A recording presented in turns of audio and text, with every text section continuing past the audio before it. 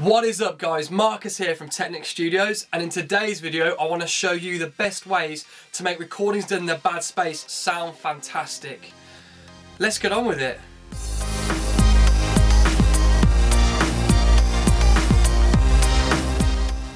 What is up guys, so let's get straight into this. What you're looking at here is me recording cajon drum in my office at home. But that's not what's important right now. What's important is rule number one. Rule number one is choose the room that's most applicable to you. And what do I mean by that? By that I mean I'm recording cajon. Cajon sounds better when it's recorded on a hardwood floor. It just opens up the sound a lot more. You don't get the full tone of qualities when you're recording on a carpeted floor. But I'm guessing the majority of you watching this video aren't going to be recording cajon. I'm guessing the majority of you are recording vocals, acoustic guitar, or piano. And what do you want to record those on? Well, to be honest with you, the best sound you're going to get at home is a carpeted floor and a very sound absorptive. Is absorptive a word? A room that absorbs sound best. And what do you want for that? You want big squidgy things like sofas and beds that are going to absorb sound a lot better than hard surfaces like, you know, just clear walls and things like that. So what am I trying to say? I'm trying to say that probably your lounge, if you've got a carpeted lounge or a carpeted bedroom, if you're recording vocals, acoustic guitar or piano, I'm guessing those are going to be the best rooms for you. What are you watching me do on video right now? What you're watching me do is, now I've chosen the room that I want to do it in, which was my study because I wanted a hardwood floor, is listening to the room. And this is rule number two, make the best of a bad situation. There's a radiator right there and I'm covering it up with my lovely Snuggie. And the reason I'm doing that is because the radiator was almost working like a really big plate reverb. It was just, sound was going into it, it was resonating, and it was just resonating through the entire room and muddying up the sound so much that I wanted to cover it. You'll also see me cover that giant brown thing in the back left-hand corner, which is a giant steel filing cabinet. You can see me looking at it now. I know it's still making the sound. It starts to annoy me. So I go and get a duvet. Just a duvet. So you got my Snuggie and my duvet, two things that, you know, most people have. Everyone's got a Snuggie. Everyone lying around their house. So yeah, rule number two, make the best of a bad situation. You haven't got a home studio, but that doesn't mean that you can't try and make whatever room you're recording in sound better than it does, you know, when you walk in there. What you're watching me do right now is I tested the room. So at the very start, you saw me turn the cajon round, seeing where things sounded best. You know, I liked this way facing, there's a window in front of me. I liked that way. I thought it sounded best to my ears. And that's you know, that's part of it. Listen to the room, improve the room, and listen to the room. Where do things sound best? And you're just seeing me now in hyperspeed, just checking it all out and making sure that I made the right decision. So it's kind of like double checking it before I record it, because once you've started recording, you can't change it. It's worth taking the time before you do anything permanent to make sure that you've made the best of the situation. Rule number three, and this is the holy grail of how to record tips, and this should just be rule one with everything to do with recording. Even if you're recording in an acoustically sound room like a recording studio, the rule is mic placement is key. And I'll repeat that. Mic placement is key.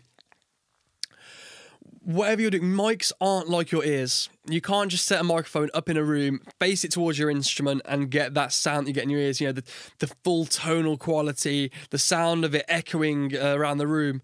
You're not going to get that. So make sure to move mics around.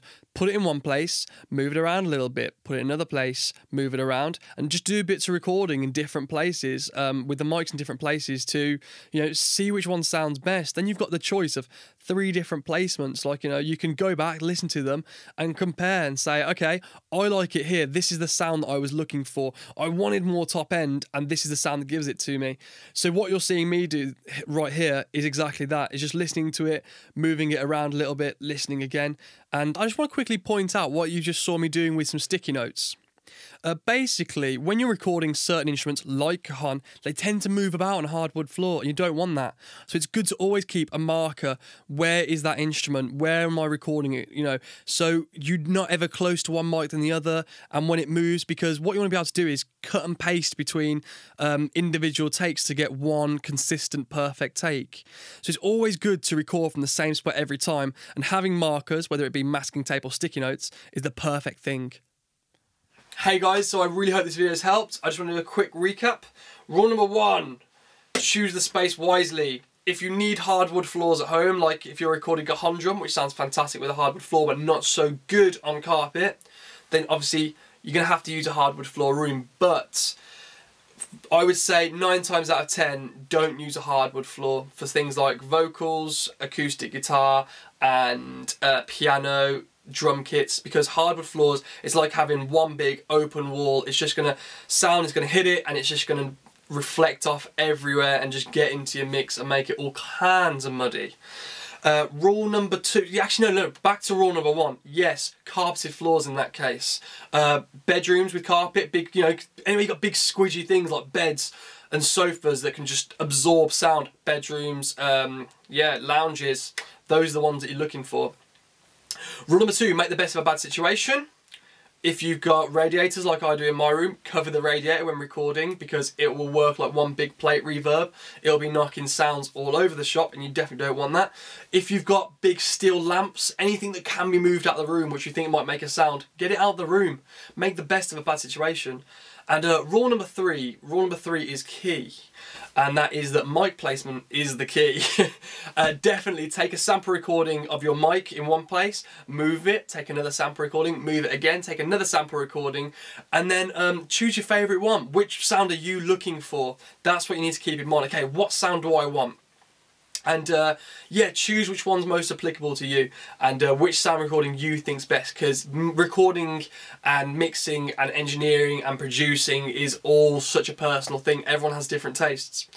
One thing that's really going to help, I'm going to put a link in the description to the Recording Engineer's Handbook. It's a free downloadable PDF book, and all you've got to do, if you open up the PDF, they'll have all the chapters down the right hand side and say, okay, I'm recording guitar, go to the chapter on guitar, and it'll tell you about 5 different producers' views on how they like to record guitar, what mics they use, what polar patterns they use in the mics. All that kind of stuff is really going to help you out. It helps me out every time I have to record a new instrument. I always go check it out instantly.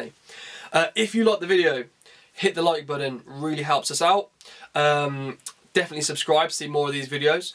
If you have a question, hit us up in the comments or head over to Facebook, Technic Studios. I've obviously got Facebook on my phone, so as soon as I see I've got a notification, I instantly jump on, and if there's a question on there, I'll hit you straight back up with the answer.